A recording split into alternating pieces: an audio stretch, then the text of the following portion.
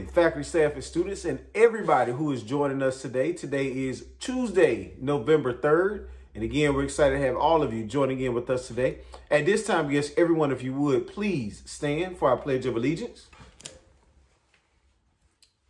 I pledge allegiance to the flag of the United States of America and to the republic for which it stands, one nation, under God, indivisible, with liberty and justice for all. Thank you. Let us pause at this time for a moment of silent reflection.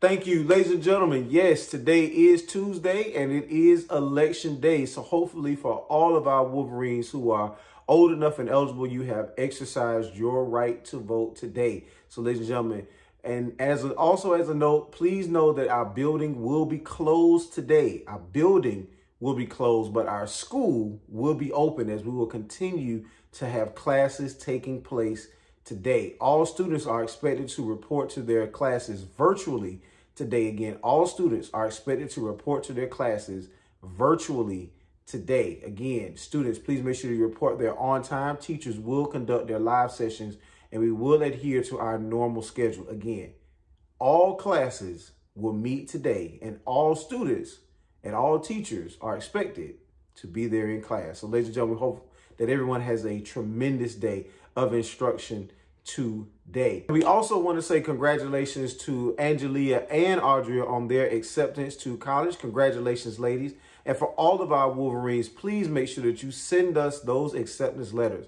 Nothing makes us happier than seeing the great accomplishments that our Wolverines are making. So ladies and gentlemen, please send those acceptance letters to us and let us know the colleges that are lucky to have our Wolverines joining their campus. Also, students, as a reminder, if you have not, please make sure that you check in with your counselor. A number of different events going to be taking place this week. So please make sure that you check in with your counselor to include our career fair that we're having tomorrow. So ladies and gentlemen, our career fair that we're having tomorrow, please make sure that you check in with your counselor. And as a reminder for our seniors, if you have not done your financial aid application, please make sure that you do that. This is the time to get it done. So please make sure that you work on that financial aid application. If you need assistance with that, please make sure you reach out so that we can assist and support you in completing that very important task.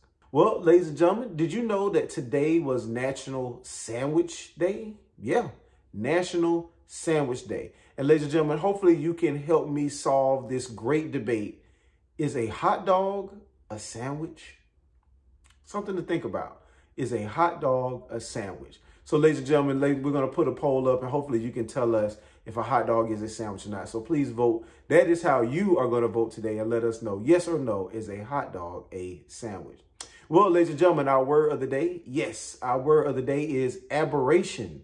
Aberration is our word of the day, meaning a temporary change. Yes, a temporary change. So ladies and gentlemen, of course, right now we are going through a slight aberration, but we will return back to having everyone back on campuses. So ladies and gentlemen, hopefully you can bear with us as we work through these ever-changing times. And ladies and gentlemen, again, as we talked about yesterday, the one thing that is not going to change is our students excelling and our students doing well. Well, ladies and gentlemen, this concludes our morning announcements. As always, I love you, and let's have a great day today.